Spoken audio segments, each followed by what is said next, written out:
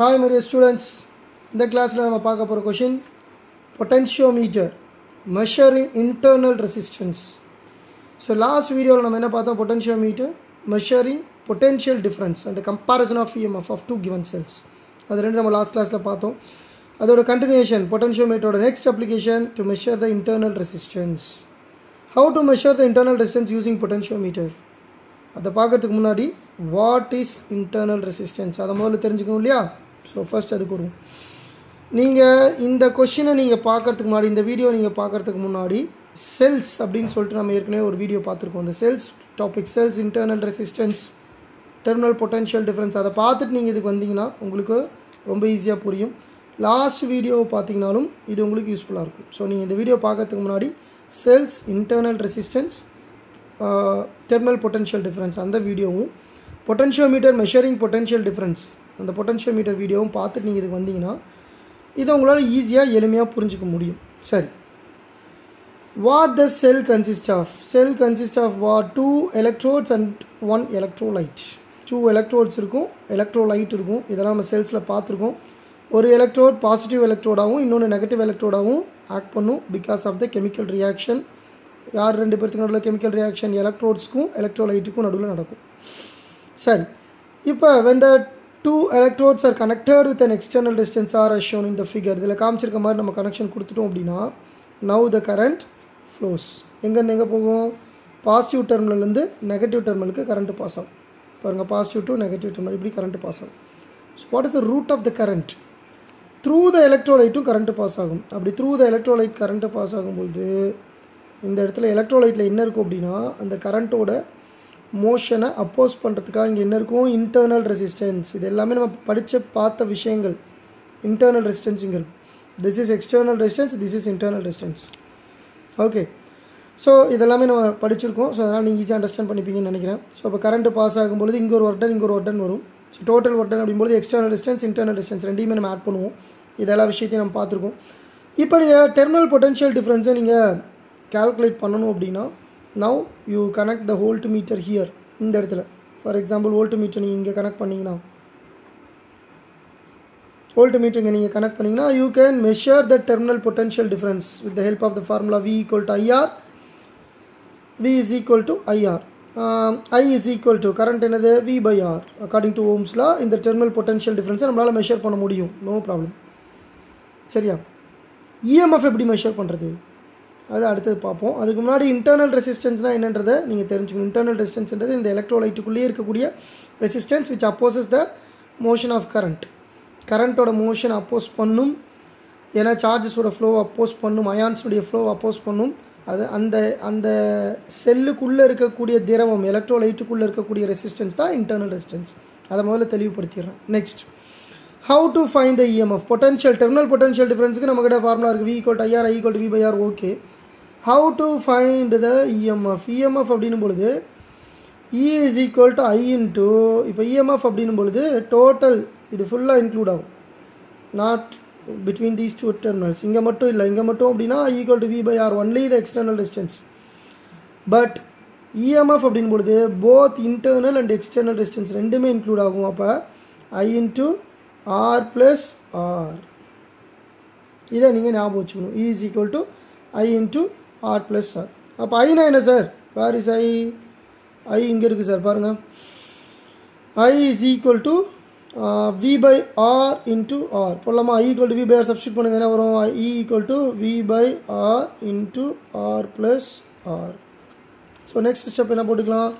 இதை அப்படியே மல்டிபிள் பண்ணால் E is equal to V into R plus R divided by capital R. E is equal to V into R plus R by R. Right. The next V எங்கள் left hand side கொண்டு வந்தீங்கன்னா E by V is equal to R plus R by R. So இதை simplify பண்ண எப்படி எழுதலாம்? E by V is equal to 1 plus R by Rன்னு எழுதலாம். So நமக்கு என்ன மெஷர் பண்ணணும்? நம்மளோட எய்ம் என்ன அப்படின்னா to find the internal resistance. அப்போ internal resistance மட்டும் வேணும் அப்படின்னா E by V minus 1 equal to R by R. R is equal to E by V minus 1 into capital R. That is external resistance. So in the expression பாத்தீங்க புரியுதான்ட்டு எப்படி கொண்டு வந்திருக்குன்றத பாருங்க. So E by V 1 plus R by R, இந்த 1 இங்க போச்சுனா -1. Okay, the next capital R இங்க போச்சுனா division இருக்கிறது multiply ஆகும். So E by V -1 into R. So to find the internal resistance, what are the needs you want to calculate? What is the requirements to find EMF, to find potential, terminal potential difference, to find external resistance? இப்போ இந்த மூணு விஷயமும் தெரிஞ்சது அப்படின்னா ஈஸியாக நம்மளால் internal ரெசிஸ்டன்ஸை calculate பண்ணிட முடியும். ஸோ இது எப்படி சார் கால்குலேட் பண்ணுறது அப்படின்றது தான் இப்போ விஷயமே. இதை கால்குலேட் பண்ணுறதுக்கு என்ன இன்ஸ்ட்ருமெண்ட் வேணும், அதுதான் என்ன அப்படின்னா potentiometer. Potentiometer is an instrument used to measure potential difference. Last video la paathom. Okay sir, potentiometer use panni potential difference measure பண்ணிரோம். EMF எப்படி சார் மெஷர் பண்றது? EMF ஐயும் நம்ம potentiometer வச்சு மெஷர் பண்ணலாம். அதுக்கு நம்ம செய்ய வேண்டிய ஒரே ஒரு விஷயம் என்ன அப்படினா current will be equal to 0. சர்க்யூட்ல pass ஆகக்கூடிய கரண்ட்டை 0 ஆக்கிட்டீங்கன்னா லாஸ்ட் வீடியோல லாஸ்டா சொல்லிருப்போம். சர்க்யூட்ல பாஸ் ஆகக்கூடிய current 0 ஆயிடுச்சுனா then the terminal potential difference, the potential difference is equal to EMF. Potential difference EMF ஆகும் எப்ப when the current flows through the circuit is 0. balancing pointல வச்சு நம்ம null pointல வைக்கும் பொழுது current 0 ஆயிடும். லாஸ்ட் வீடியோல பாருங்க, current 0 ஆகும் பொழுது potential difference EMF னு சொல்லலாம். EMF and potential difference are equal. So we can measure EMF in terms of potential difference to make the current will become 0. Current 0 ஆக்கி potential difference measure பண்ணா அதுக்கு பேர் EMF னு சொல்லலாம். அப்ப potentiometer is an instrument which is used to measure both potential difference as well as EMF. இத ரெண்டையுமே நம்மளால measure பண்ண முடியும் with the help of potentiometer. அது எப்படி அப்படின்றது தான் இந்த எக்ஸ்பெரிமெண்ட். சரியா, EMF potential difference இப்போ நம்ம மெஷர் பண்ணிட்டோம் அப்படின்னா அதை கொண்டாந்து இதில் சப்ஸ்டியூட் பண்ணால் we get the answer. அவ்வளோதான், கொஷினே முடிஞ்சுது. ஸோ இது ரெண்டு எப்படி நம்ம மெஷர் பண்ண போகிறோம் அப்படின்றத இப்போ நம்ம பார்க்க போகிறோம். I equal to 0 இருந்தால் தான் EMF. If I flows through the circuit, current pass ஆகுதுன்னு வச்சுங்களேன், flows through the சர்க்யூட்டில் இப்போ கரண்ட் பாஸ் ஆகிட்டு இருந்தால் அதை நம்ம பொட்டன்ஷியல் டிஃப்ரென்ஸ்னு சொல்லக்கூடாது, terminal potential டிஃப்ரென்ஸ்னு. That is terminal potential difference. சரி, அந்த டெர்மினல், அந்த ரெண்டு டெர்மினலுக்கு நடுவில் எவ்வளோ பொட்டன்ஷியல் டிஃப்ரென்ஸ் இருக்குது அப்படின்றத நம்ம சொல்லலாம். பட் இது EMFன்ற வார்த்தை சொல்லக்கூடாது. சரியா, ஸோ அதனால் ஸ்மால் v போட்டு காமிச்சிருக்கேன். So the potential difference is equal to EMF when the current passing through the circuit is 0. If the current I flows through the circuit, then it is said to be terminal potential difference, not the EMF. அவ்வளோதான். Okay, இது அப்படியே continue பண்ணுவோம். இப்போ நம்மளோட aim என்னென்னா to find V and E. இது ரெண்டையும் கண்டுபிடிச்சி இதில் சப்ஸ்டியூட் பண்ணால் நமக்கு ஆன்சர் கிடைச்சு. அது எப்படி சார் பண்ணுறது? The circuit connections are made as shown in the figure. This is the circuit diagram for potentiometer to measuring internal resistance. இதில் ஒரு சில சேஞ்சஸ்லாம் நான் பண்ண போகிறேன் பாருங்கள். ஒரு கீ இருக்குது, கீயோட யூஸ் என்னன்னு தெரியும். ஸ்விட்ச் on and half, battery, rheostat, these forms the primary circuit. இதை லாஸ்ட் டயக்ராம்லேயே நீங்கள் பார்த்துருப்பீங்க. ஸோ இது பெருசாக ஒன்றும் கிடையாது. இதில் ஃபர்ஸ்ட் நம்ம என்ன செய்யணும்னா ஒரு செல்லை கனெக்ட் பண்ணுறோம். இந்த செல்லோட EMF என்ன எடுத்துக்கலாம், a cell of EMF E is connected across it. இதில் கனெக்ட் பண்ணிவிட்டு அடுத்து என்ன செய்யணும்னா இங்கே ரெண்டு கீ இருக்கும், கீ K1, கீ K2. நல்லா கவனிச்சுக்கிட்டே வாங்க, அப்போ தான் புரியும். இதில் ஒரு சென்ட்ரல் பாயிண்ட், இந்த சென்ட்ரல் பாயிண்ட்லேருந்து எங்கே கனெக்ட் பண்ணுறோம், galvanometer. அடுத்தது which shows deflection when the current passes through the circuit, and a jockey, metal jockey. சரியா, இந்த metal jockey, right. metal jockey எதுக்குன்றதையும் நான் சொல்லியிருக்கேன். It makes connection between the galvanometer and the potentiometer wire. When it touches, it shows deflection in other side. இங்கே touch பண்ணால் இன்னொரு சைடில் deflection காமிக்கும். அந்த பேலன்சிங் பாயிண்ட்டை தேடி கண்டுபிடிக்கணும். இது எல்லாமே நம்ம பார்த்துருக்கோம், ரைட். இப்போ நான் வர விஷயத்துக்கு, so the centre point is connected to galvanometer and Jackie in series connection. So இப்போ என்ன செஞ்சுருக்கோம் பாருங்கள், பேட்டரி, கீ, ரியோஸ்டாட், இங்கே செல் of EMF E. Now the key is switched on. இங்கே ஒரு கீயை கனெக்ட் பண்ணிக்குமா, ஸ்விட்ச் ஆன் பண்ணிங்க அப்படின்னா current passing through the primary circuit. But secondary சர்க்யூட்டில் ரெண்டு கீயுமே ஓப்பனில் இருக்குது. அப்போ செகண்டரி சர்க்யூட்டில் கரண்ட் பாஸ் ஆகாது. ஸோ அப்போ கீ 1 நான் இப்போ க்ளோஸ் பண்ணுறேன். now the key K1 is closed. இப்போ என்ன நடக்கும், இந்த கரண்ட்டு இந்த சர்க்யூட்டில் ஈயில் மட்டும், செல் ஆஃப் EMF ஈயில் மட்டும் பாஸ் ஆகும். Because K2 is open, so R is excluded from the circuit. cell of EMF E is included or is excluded now because the key K2 is open. Key K2 open இருக்கிறதுனால இதில் current பாருங்கள். So இதில் current இங்கேருந்து இப்படி pass ஆகும், இதில் current இப்படி pass ஆகும். ஸோ நம்ம லாஸ்ட்டாக படித்த அதே கான்செப்ட் வந்துருச்சு. பிகாஸ் பாசிட்டிவ் ரெண்டையும் ஒரே மாதிரியான கனெக்ஷன் கொடுத்துருக்கோம். ஸோ இங்கேருந்து வரக்கூடிய கரண்ட் இங்கே, இங்கேருந்து போகக்கூடிய கரண்ட் இங்கே. ஸோ இந்த ரெண்டு கரண்ட்டுக்கும் பேலன்சிங் பாயிண்ட் நம்ம செக் பண்ணணும். அதுக்கு நம்ம என்ன செய்யணும், இந்த ஜாக்கியை வச்சு நம்ம மூவ் பண்ணிக்கிட்டே வரணும். ஒரு பாயிண்டில் ஜாக்கி இருக்கும் பொழுது இந்த பாயிண்டில் galvanometer shows 0 deflection, that means நல் deflection, that is balancing point. அப்படின்னா என்ன அர்த்தம், இந்த பாயிண்டில் ஜாக்கி டச் பண்ணும்பொழுது 0 current flows through the circuit. அந்த லென்த்தை நம்ம மெஷர் பண்ணிக்கணும். ஃபார் எக்ஸாம்பிள் அந்த லென்த்தை நம்ம என்ன வச்சுக்கலாம், L1 is the balancing length. சரி, அது ஏபின்னு வச்சுக்கலாம். இப்போ ஏஜே தான் balancing length L1 for the sell of EMF E. So இந்த பேலன்சிங் லென்த்தில் இந்த கரெக்டாக இந்த லென்த்தில் கேல்வனோமீட்டர் 0 டிஃப்ளெக்ஷன் காமிக்கும். அப்படின்னா என்ன அர்த்தம், சர்க்யூட்டில் கரண்ட்டு பாஸ் ஆகலைன்னு அர்த்தம். சரி, அப்போ சர்க்யூட்டில் கரண்ட் பாஸ் ஆகலை அப்படின்னா I is equal to 0. சரி, இப்போ நான் இதை தனியாக எழுதுகிறேன்.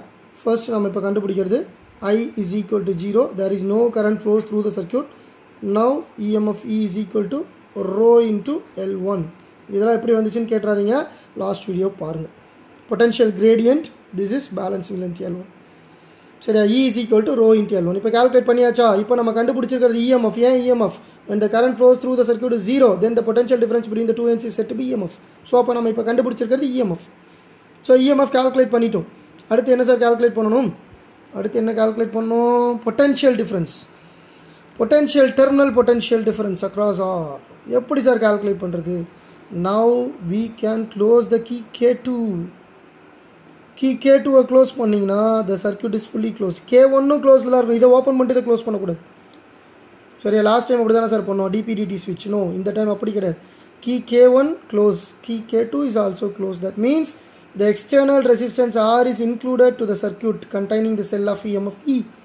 That means external resistance in the EMF கூட கனெக்ட் ஆகிடுச்சு அப்படின்னா now the current flowing through the circuit. அப்போ கரண்ட் இது வழியாகவும் ஃப்ளோ ஆகும். சரியா, இங்கே இருக்க கரண்ட்டு இது வழியாகவும் ஃப்ளோ ஆகும். அப்போ கரண்ட் இங்கே ஃப்ளோ ஆச்சு அப்படின்னா I is there, கரண்ட் இருந்துச்சு அப்படின்னா இப்போ நம்ம கண்டுபிடிக்க போகிற பேலன்சிங் பாயிண்ட்டை அது என்ன அப்படின்னா தட் இஸ் பொட்டன்ஷியல் டிஃப்ரென்ஸ். அவ்வளோதான் சார் வித்தியாசம். முதல்ல கரண்ட் 0வாக இருந்துச்சு, அப்போ நம்ம பேலன்சிங் பாயிண்ட் கண்டுபிடிச்சோம். அந்த பேலன்சிங் பாயிண்ட் கூட பொட்டன்ஷியல் கிரேடியண்ட்டை மல்டிபிள் பண்ணால் தட் இஸ் EMFனு சொன்னோம். ஆனால் இப்போ now the same thing is repeated when the key K2 is closed. key K2 close பண்ணிவிட்டு க்ளோஸ் பண்ணிட்டீங்கன்னா இப்போ ஆறு வழியாக கரண்ட்டு பாஸ் ஆக ஆரம்பிக்கும். இப்போ கரண்ட்டு இந்த செகண்டரி சர்க்யூட்லேயும் ஃப்ளோ ஆகுது. சரியா, ஃபஸ்ட்டு ஃப்ளோ ஆகலை, இப்போ ஃப்ளோ ஆகுது. இப்போ கரண்ட்டு ஃப்ளோ ஆகும்பொழுது ஒன்ஸ் அகெயின் நீங்கள் என்ன செய்கிறீங்க, நீங்கள் மறுபடி ஜாக்கியை இனிஷியல் பொசிஷன்லேருந்து மூவ் பண்ணுறீங்க ஒரு பாயிண்டில். ஃபார் எக்ஸாம்பிள் இந்த பாயிண்டில். தட் மீன்ஸ் எக்ஸ்டர்னல் ரெசிஸ்டன்ஸை இன்க்ளூட் பண்ணனால பேலன்சிங் லென்த் டிக்ரீஸ் ஆகும். ஓகே, ஸோ இப்போ ஜாக்கி இங்கே வந்துருச்சு. ஸோ அப்போ இந்த லென்த்தை நீங்கள் என்னென்னு எடுத்துக்கலாம், L2ன்னு எடுத்துக்கலாம். சரியா, புரிஞ்சுதா என்னன்ட்டு? So same things are repeated. ஆனால் என்ன செய்கிறோம், கீ K2 க்ளோஸ் பண்ணுறதுனால எக்ஸ்டர்னல் ரெசிஸ்டன்ஸ் இன்க்ளூட் ஆகிறதுனால இதில் கரண்ட்டு பாஸ் ஆகுது. கரண்ட்டு பாஸ் ஆகும்பொழுது மறுபடியும் ஜாக்கி மூவ் பண்ணிட்டே வந்தீங்கன்னா ஜாக்கி இந்த இடத்துல 0 டிஃப்ளெக்ஷன் காமிக்குது. ஸோ இந்த லென்த் எடுத்துக்கலாம், this length is L2. So இப்போ நம்ம மெஷர் பண்ணது ஏஜேக்கு நடுவில் மெஷர் பண்ணதுக்கு பேர் potential difference, not EMF, because current is flowing. So அப்போ செகண்ட் கேஸில் நம்ம என்ன கண்டுபிடிச்சிருக்கோம், கரண்ட்டு ஃப்ளோ ஆகுது. கரண்ட்டு ஃப்ளோ ஆகிறதுனால இதை நீங்கள் V தான் எழுதணும், terminal potential difference across R. So அந்த டெர்மினல் பொட்டன்ஷியல் டிஃப்ரென்ஸ் எவ்வளோ அப்படின்னா V is equal to rho into L2. சரியா, ஸோ இப்போ E தெரியும், V தெரியும், சப்ஸ்டியூட் பண்ணலாமா, இங்கே சைட்லேயே எழுதுவோம், ஈஸியாக இருக்கும். ஸோ இந்த formula R is equal to E by V. E என்னது, rho into L1. ஸோ அப்போ rho into L1 by V. V யோட வேல்யூ என்ன, rho into L2 minus 1 into R. So அப்போ இந்த இடத்துல ஃபஸ்ட்டு நம்ம கேன்சல் பண்ணிக்கலாம், ரோ கெட் கேன்சல் இந்த எக்ஸ்பிரஷனில். சரியா, rho get cancel. So R is equal to L1 by L2 minus 1 into R, where L1 is the balancing length. எப்போ EMF calculate பண்ணும்போது L2 is also balancing length. எந்த கண்டிஷனில், current flow ஆகும்போது. அப்போ அது potential difference கண்டுபிடிக்கும் போது எவ்வளோ பேலன்சிங் லென்த்தோ அது L2. Row potential gradient காமன்றனால cancel ஆகிடுது. அப்போ R is equal to L1 by L2 minus 1 into R. To find the balancing length, to know the balancing length L1, L2, then R. இது மூணும் தெரிஞ்சிச்சு அப்படின்னா we can easily calculate the internal resistance. So இது ரெண்டையும் calculate பண்ணுறதுக்கு நமக்கு potentiometer வேணும். Potentiometer இருந்தால் மட்டும்தான் இதை ரெண்டையும் கால்குலேட் பண்ண முடியும். ஸோ இப்போ இஎம்எஃப்க்கு பொட்டன்ஷியல் டிஃப்ரென்ஸுக்கும் நல்ல டிஃப்ரென்ஸ் எல்லாம் தெரிஞ்சு வச்சுங்க. கரண்ட் 0, கரண்ட் ஃப்ளோ ஆகும். இதில் இஎம்எஃப்ல கரண்ட் 0, பொட்டன்ஷியல் டிஃப்ரென்ஸில் கரண்ட் ஃப்ளோ ஆகும்.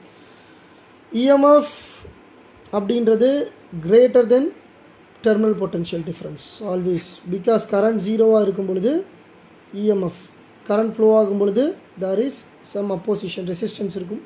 அப்போ உங்களுக்கு internal resistanceனால கொஞ்சம் குறையும். So this is terminal potential difference. Terminal potential difference is always less than the EMF. இதுவும் நம்ம பார்த்துருக்கோம்.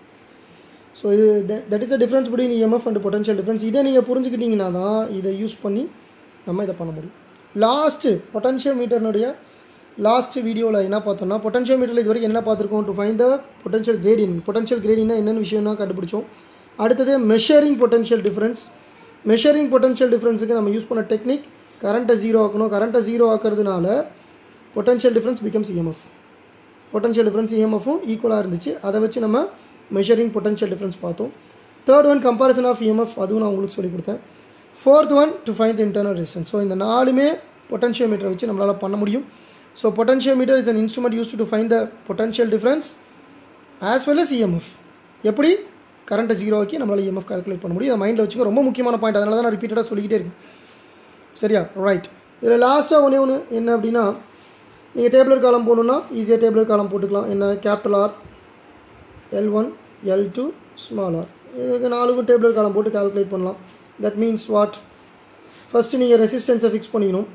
ரெசிஸ்டன்ஸ் இந்த இடத்துல ஃபிக்ஸ் பண்ணிவிட்டு L1, L2 கால்குலேட் பண்ணுறீங்க. இந்த எக்ஸ்பிரஷனை சப்ஸ்டியூட் பண்ணால் ஸ்மால் r கிடச்சிடும். தென் ஒன்ஸ் அகெயின் R ரெசிஸ்டன்ஸை சேஞ்ச் பண்ணுறீங்க. L1, L2 கால்குலேட் பண்ணுறீங்க. R L1 கால்குலேட் பண்ணும்போது இந்த கீ மட்டும் க்ளோஸில் இருக்கணும், இது ஓப்பனில் இருக்கணும். L2 கால்குலேட் பண்ணும்போது ரெண்டு கீயுமே க்ளோஸில் இருக்கும். இதே மாதிரி டிஃப்ரெண்ட் ரெசிஸ்டன்ஸுக்கு L1, L2 கண்டுபிடிச்சா அதுக்கு R கிடைக்கும். அப்படி எடுத்து பார்த்தீங்க அப்படின்னா இதில் என்ன ரிலேஷன்ஷிப் அப்படின்னா பாருங்கள், அது internal resistance is depend of external resistance. That means internal resistance is directly proportional to external resistance. External resistance அதிகமாக internal resistance அதிகமாக, because it is multiplied. இங்கே பாருங்கள், இந்த வேல்யூவோட இது மல்டிப்ளை ஆகுதா? எஸ். ஸோ அப்போ internal resistance is directly proportional to external resistance. நீங்கள் இதை டேப்லெட் பண்ணி பார்த்தீங்கன்னா உங்களுக்கே தெரியும். ஒரு ப்ராக்டிகல்ஸ் நீங்கள் பண்ணும்பொழுது இது நீங்கள் அண்டர்ஸ்டாண்ட் பண்ணிப்பீங்க. இது போர்ட் ப்ராக்டிகல்ஸில் இந்த எக்ஸ்பெரிமெண்ட் இருக்குது, பார்த்து தெரிஞ்சுக்கலாம். எக்ஸ்பெரிமெண்ட்டாக பண்ணும்போது இன்னும் கொஞ்சம் எக்ஸ்பீரியன்ஸ் அதிகமாகும். ஓகே, இதை பேஸ் பண்ணி சம்ஸ் கேட்பாங்களா? டெஃபினட்டாக நியூமரிக்கல்ஸ் வரும். கான்செப்ட் கேட்பாங்க. EMF பொட்டன்ஷியல் டிஃப்ரென்ஸ் தெரிஞ்சு வச்சுங்க. பொட்டன்ஷியோமீட்டர் வச்சு எதை மெஷர் பண்ண முடியுன்றது தெரிஞ்சு வச்சுங்க. Potentiometer is more accurate then volt metre Y, அந்த மாதிரி கொஷின்ஸ்லாம் கேட்கலாம். சரியா? ஸோ இந்த மாதிரி நியூமரிக்கல்ஸ்க்குலாம் நீங்கள் இந்த சின்ன சின்ன எக்ஸ்பிரஷன்ஸ், இந்த எக்ஸ்பிரஷன், சரியா, அப்புறம் இந்த எக்ஸ்பிரஷன், இந்த மாதிரி சின்ன சின்ன எக்ஸ்பிரஷன்ஸ் உங்கள் மைண்டில் இருந்துச்சு அப்படின்னா you can easily solve the numericals. நீங்கள் எந்த அண்டர்ஸ்டாண்ட் பண்ணியிருக்கீங்கன்றதை செக் பண்ணுற மாதிரி நியூமரிக்கல்ஸ் வரும். So this is one of the most important topic, potentiometer measuring internal resistance. நல்லா கவனிச்சிருப்பீங்கன்னு நினைக்கிறேன். இந்த வீடியோ உங்களுக்கு பிடிச்சிருந்தனா லைக் பண்ணுங்கள், நிறைய பேருக்கு ஷேர் பண்ணுங்கள். இது ரொம்ப யூஸ்ஃபுல்லாக இருக்கும். இதை நல்லா பார்த்துங்க. இதை வச்சு ப்ராப்ளம் சால்வ் பண்ணுற மெத்தடை ப்ராக்டிஸ் பண்ணுங்கள். ஈஸியாக உங்களால் சால்வ் பண்ண முடியும் if you know the expressions, if you know the relations. ஓகேவா? Thank you my dear students. Thank you.